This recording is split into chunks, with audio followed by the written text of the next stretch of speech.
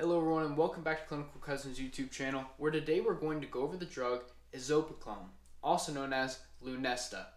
Now this drug is classified as a sedative hypnotic and is given right before bed for insomnia.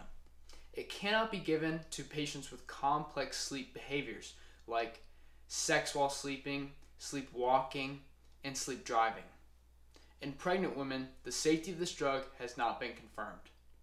Now what we need to know is that this drug binds to the allosteric sites on the GABA receptor. This means that it does not bind directly to the GABA receptor, but it does turn the GABA receptor on. Basically, it makes it more sticky. In simple terms, Lunesta will enhance the effects of the GABA receptor. Now, you should also be aware that this drug should not be taken with other CNS depressants, and your patient should only take Lunesta when they are able to get a full night's sleep, or about 8 hours.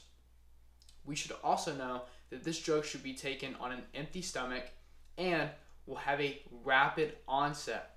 This is why we give it immediately before bed, and it will have a duration of about 8 hours. Hence the reason why you should only give Lunesta if your patient can get 8 hours of sleep. The side effects of this drug may include drowsiness, dizziness, sedation, headache, an unpleasant taste, and abnormal dreams.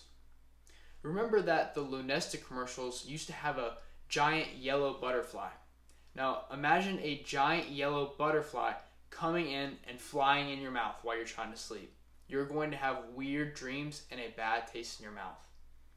Some commonly tested material about this drug is that it should be taken immediately before bed when your patient can get 8 hours of sleep.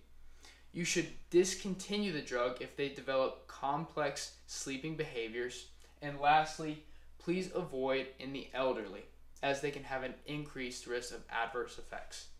As always, thank you for taking the time to learn with us today, and remember to like and subscribe for more content.